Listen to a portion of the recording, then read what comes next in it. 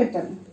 So let's talk about vulnerability of women to HIV/AIDS on today's event, that is World's AIDS Day, designated on 1 December every year since 1988. It is an international day dedicated to raising awareness of the AIDS pandemic caused by the spread of HIV infection.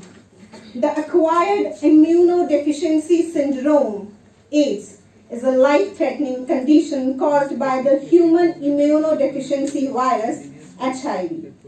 As I said earlier only, women in context of health are considered more vulnerable as compared to men because poor women in both rural and urban areas have limited exposure to mass media and formal education about their health.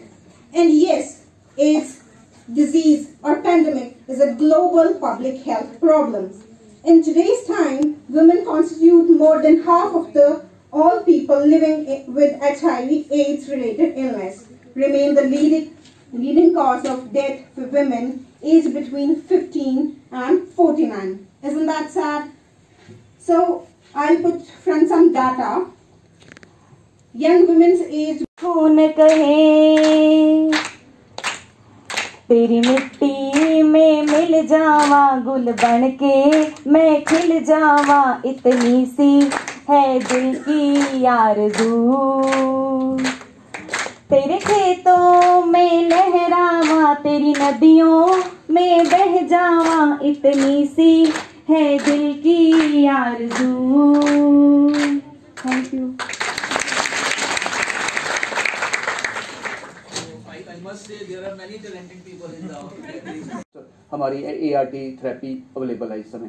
तो उस context में मैं ये कहना चाहूँगा कि जो भी रोगी या पेशेंट HIV/AIDS से प्रभावित है, अफेक्टेड है, उसकी आजकल की ड्रग्स खाने से उसकी क्वालिटी ऑफ लाइफ और longevity of life is quite normal, as good as any other person. So please take home this message. तो ये सारी चीज़ें जो हैं, कुछ चीज़ें आपने बताई, कुछ मैंने आपसे शेयर की. तो इलेक्ट्रॉनिक एंड प्रिंट मीडिया का ये सिंपोजियम का हमारा यही उद्देश्य रहता है कि हम जितनी इन्फॉर्मेशन, जो एक दीपक है उससे कितने सारे दीपक जल सकते हैं, that is very important. With these words I conclude my response. Thank you very much.